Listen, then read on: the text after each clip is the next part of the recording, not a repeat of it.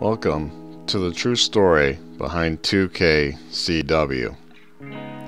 Squared Circle Wrestling, or better known as 2CW, was an independent wrestling promotion based out of Syracuse, New York. Though it may not have been as big of a player as the other independent promotions, such as PWG, Ring of Honor, or CZW, 2CW was still a thriving promotion that was a common ground for many who stepped between the ropes of a 2CW ring. The promotion ran from 2006 to 2015, with a reunion show planned in the June of 2021, originally scheduled for December 2020 until the COVID-19 pandemic happened. 2CW was at the forefront of bringing professional wrestling to upstate and central New York. Based out of Syracuse, 2CW ran several shows on a small circuit of cities including Ithaca, Binghamton, Rochester, and Watertown, New York. 2CW utilized local talent and national stars to fill out their roster. Many would become big names later in their careers, like Kevin Steen, Sami Callihan, Rich Swann, Pac, Bryan Danielson, Claudio Castagnoli, AR Fox, and of course Brody Lee.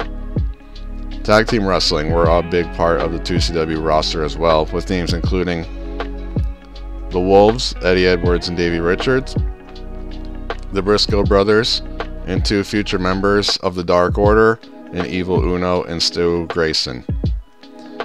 Though 2CW never had a women's championship, they still held one-night women's-only tournaments. The roster included Mercedes Martinez, Candice LeRae, Mia Yim, Jessica Havoc, and Cherry Bomb, who would later become known as The Bunny and Allie.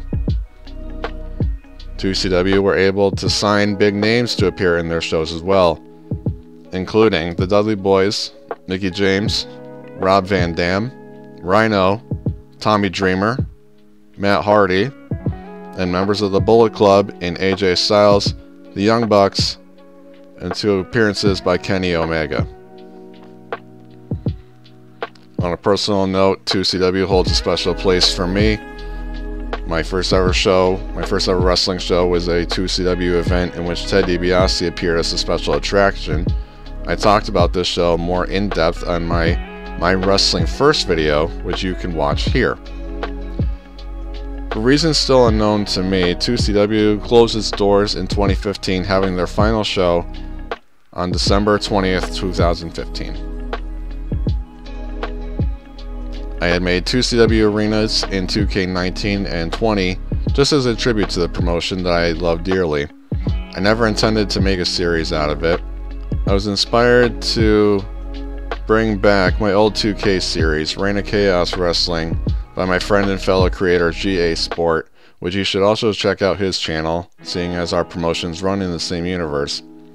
Relaunched RCW, I was again inspired by Sport to do a show like this when he started the GAW Academy Showcase. I changed the name to 2KCW to avoid confusion on social media, knowing that they are planning a reunion show this year, and of course it's just a play on words, seeing it's WWE 2K.